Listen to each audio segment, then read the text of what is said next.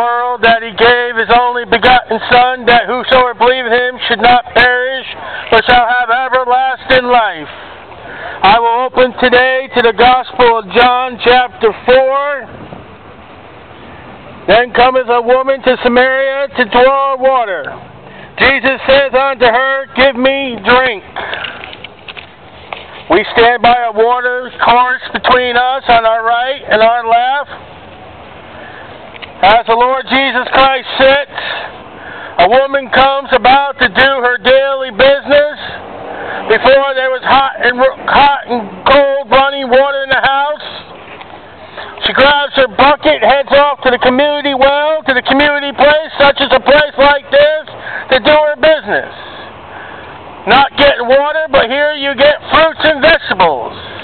And as you way to the fruits and vegetables, you come across Jesus sitting. We bring to you Jesus in the Word, for the Word says that Jesus Christ is the Word.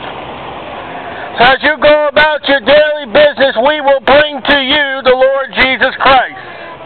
Just like John chapter 4. Why are you doing this? Because we're doing what the Bible tells us to do. We're doing what Jesus is doing. Here is a place that people went daily. Here's a place that people go weekly. For his disciples were gone away into the city to buy meat. The disciples have gone off to the farmer's market while Jesus is sitting on the well. The disciples are going off to get hamburgers. They're going off to the grocery store. But Jesus awaits this woman to come. There are brethren out there right now working who cannot come here. But we are in their prayers for this ministry. They're doing other things of life. To realize that people are praying for us of our church and our brethren worldwide as we go about this ministry. You may not like us here, but I'm telling you, the brethren of the Lord Jesus Christ, saved by the grace of God, enjoy that we are out here for you. Then saith the woman of Samaria to him, How is it that thou, being a Jew, askest drink of me, which am a woman of Samaria? For the Jews have no dealings with the Samaritans. I'm here to tell you that I am not prejudiced against any people. Hey, can I ask you a question? Yes. In Mark 4, they talk about the legend, demon and fella got him. In Mark 14, a fellow runs away when they was arresting Jesus. A fellow run away and they ripped his clothes off of him. In Mark 16, there was a human being sitting in the tomb when Mary came in there. Are all three of those guys the same person? No. Are they different? Every one of them different? Every one of them's different. One guy was full of demons. The one that had his clothes pulled off, he wasn't full of demons. No, doesn't say with them. They said he just fled with the clothes. Yeah, but the first guy, God or Jesus cured him. Yes.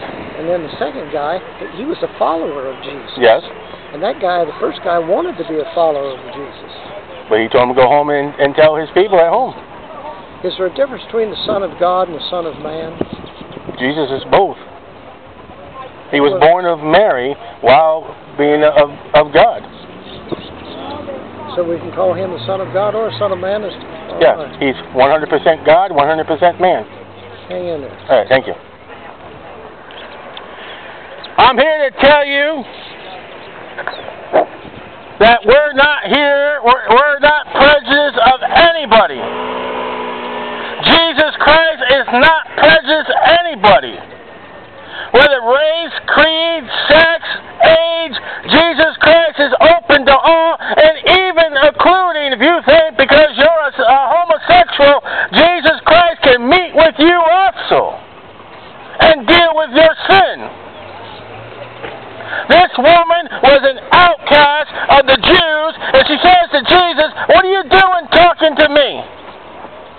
You have to know whoever and whatever you are, I am not ashamed or will not be ashamed to open up the Bible with you and talk to you. Because all have sinned. All have come come short of the glory of God. I don't care what your sin is. Sin is sin.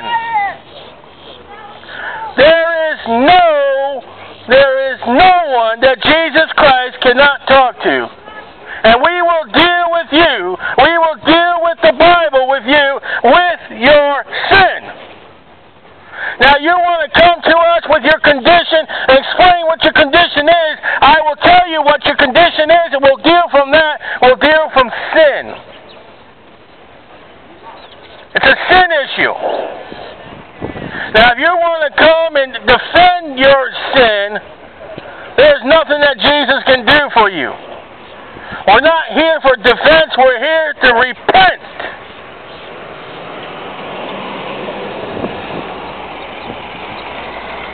Jesus answered, said unto her, If thou knowest the gift of God, the wages of sin is death, but the gift of God is eternal life through Jesus Christ our Lord. Jesus Christ talks to this woman that's an outcast and says, I am the gift of God. The first opening sentence that he has for this woman is, I am the gift of God. And in Romans 6:23, it says that gift of God's eternal life, which is Jesus Christ.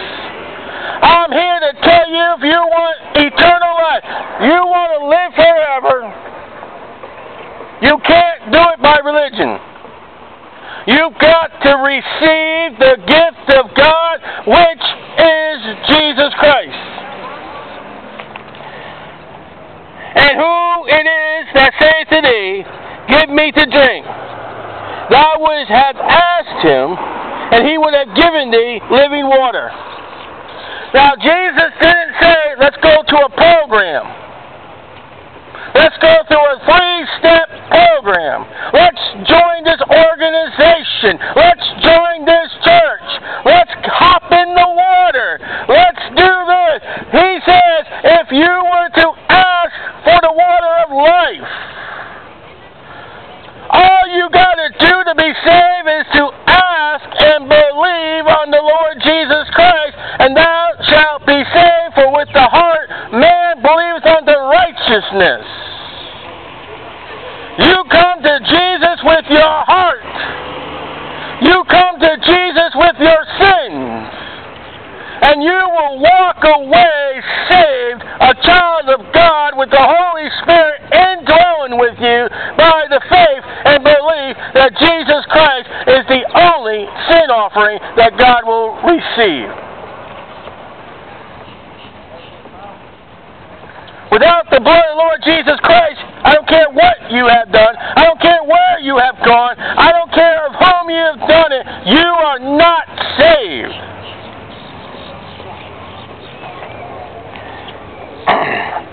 The woman says unto him, Sir, respect. That's lacking in American women today.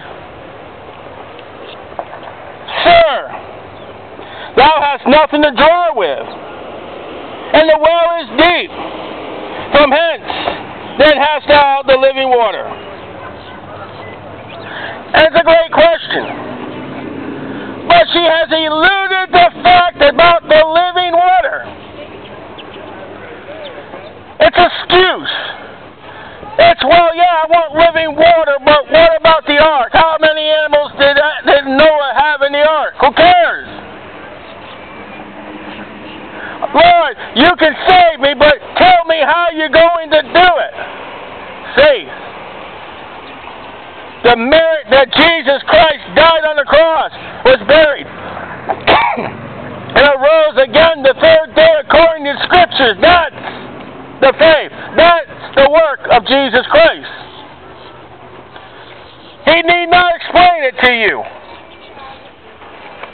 You need not to know how many hours Jesus was on that cross. You need not to know how many pints of blood. You need not to know. You just need to know what He has done for you. You don't need to get into a big doctrinal theology lesson on salvation. Salvation is simple ABC kindergarten.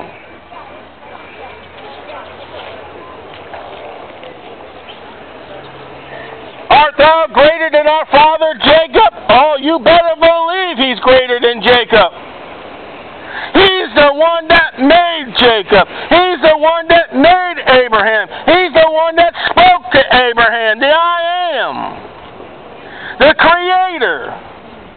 Without Jesus Christ, there would have been no Jacob. Without Jesus Christ, there would be none of you. Without Jesus Christ, you would have no fruits and vegetables and popcorn and other noxious stuff to be sold in Vanity Fair. You may think that you are a product of evolution, but evolution needs a God. Where did the spark come from? You gotta have just as much faith. You just gotta have enough faith to believe in evolution as much as you gotta believe in the beginning God created. You are talking about the God of all creation in the Bible. He is greater than you. He is greater than your church. He is greater than your religious leader. He is greater above all. He is the Alpha and the Omega, the beginning and the end. He is the great I am. He is the Lord of Lords and the King of Kings. He is the only one that can save America. He's the only one that can save you. He's the only one that can save your marriage. He's the only one that can save your church. He is the greatest of all great. And his name is Jesus Christ. The Lord Jesus Christ to you, as she said, sir. Respect. He is not your main man, Jesus. He ain't the man upstairs. He ain't Jesus Christ in a curse. He is the Lord Jesus Christ, the Savior of all mankind. Yet, many will go the broad way. You better treat Jesus Christ with respect, because you will face him at one of two judgments in your lifetime, and I hope it is the judgment seat of Christ.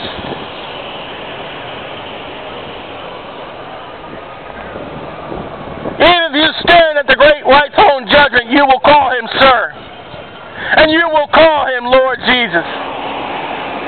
Every knee shall bow, every knee shall confess that Jesus Christ is Lord. Do it now while you've got your breath. Don't do it at your condemnation, your damnation, as he's casting you off into hell. He's greater than Jacob. He's greater than the Jews. He is the Creator.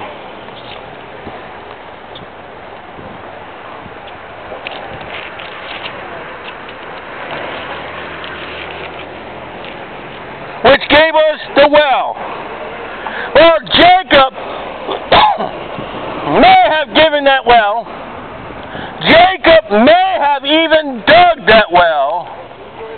That's all well. That's all fine.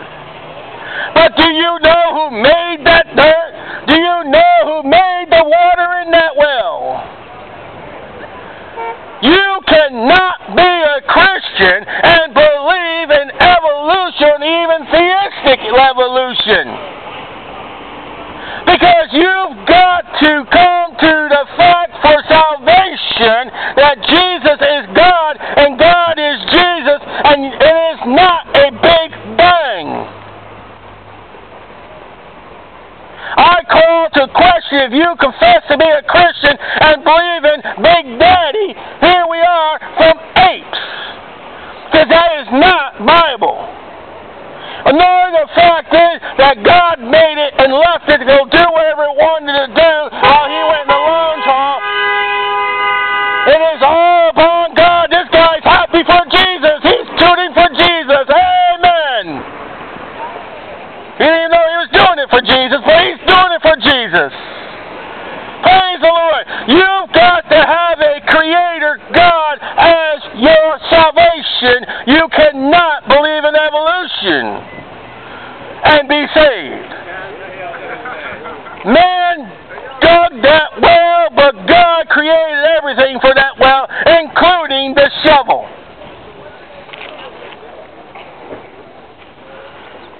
And drank thereof himself and his children and his cattle.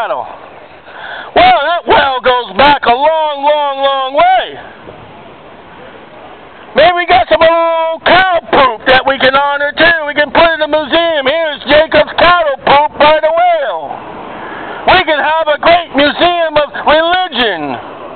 Or we can have a great religion. A religion that my parents were in, my grandparents were in, my great-grandparents in, my great-great-grandparents were in this church, and we're going to die in this church, and we're going to sell this church, and this church may bring you to hell.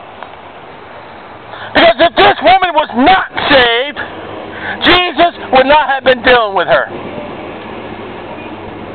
The fact that Jesus is dealing with this woman, and she's of the ancestry of Abraham, Isaac, and Jacob, the people of God, of all the people of God, of all the nations of God, this woman being of Jacob, and Jesus is going to talk to her about salvation.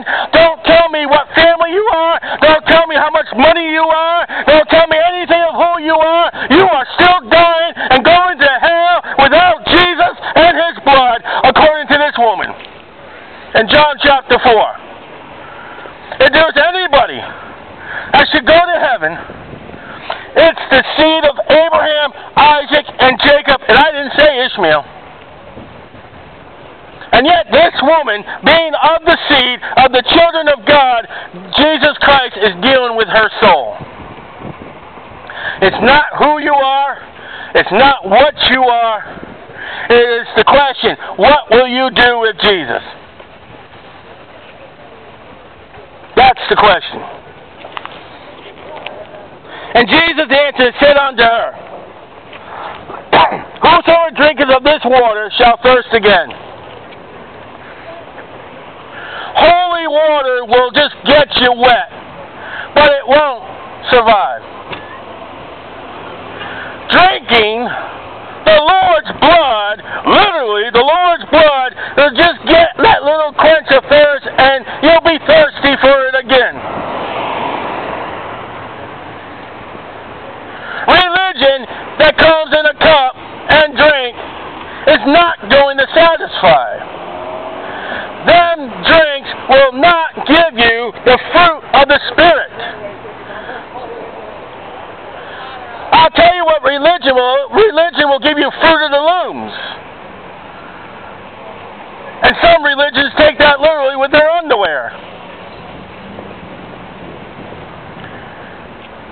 Religion is the means to satisfy now, but it will not satisfy in eternity. You can drink of religion. You can be religionist, you can go to church, you can read your Bible, and yet still end up in hell.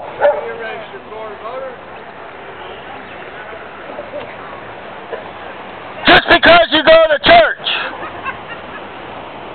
doesn't mean that God is going to accept you into his heaven. Just because you give up your money. I'm sorry, there are no 1040 forms in heaven. Just because of who you think and what you think you are, that is not a ticket into the entrance into heaven. You, again, have got to do what God has prescribed for salvation, and to believe on the Lord Jesus Christ is the only means of that salvation, and anything else is religion, anything else is a lie, anything else is of Satan. Jesus said, I am the way, the truth, and the life, and no man cometh unto the Father but by me. Jesus said that this water you're coming to, you're going to have to come back tomorrow. You're going to have to come back tomorrow. You're going to have to come back the next day. You're going to have to come back next week. And that's what a service of that big church. Come every day and receive Christ. And get no satisfaction of where you're going to go when you die. Yet the Bible said, these things have I written unto you, that you may know you have eternal life. Listen, I know when I depart from this flesh, I'm going to be absent from this body and present with the Lord. Do you have that assurance? Do you know where you're going to die? And if your religious leader cannot give you that answer, he is a liar and does not know the Bible.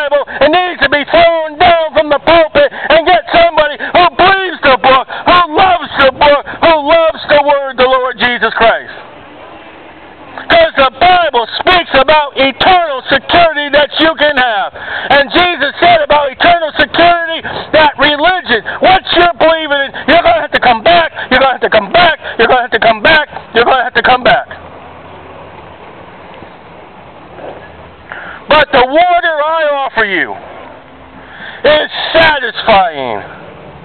The water that Jesus offers you is replenishing. The water that Jesus offers you is eternal. And I ain't talking about H2O. I'm talking about JESUS.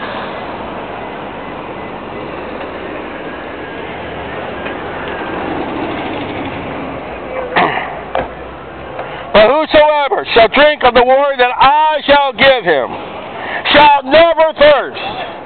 But the water that I shall give him shall be in him a well springing up unto everlasting life. This ain't no bottled water. This ain't no water you can get at the convenience store. This is the heavenly water. This is the water of the Lord Jesus Christ, who is the Son of God, offering it to you.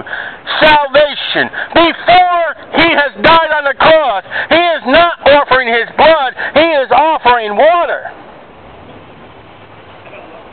And she's not going to be baptized in it. He doesn't dunk her in this well. That's not in the book. Now maybe your church has him dunking her, but it ain't no dunking.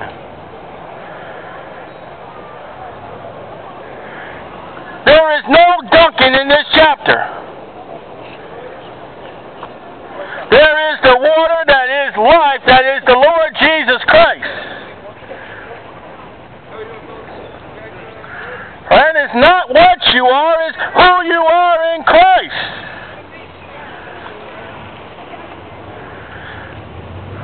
I am a born-again Christian by the blood of the Lord Jesus Christ. We read on. The woman says unto him, Sir, give me this water, that I thirst no more. Or I thirst not, neither come hither to draw.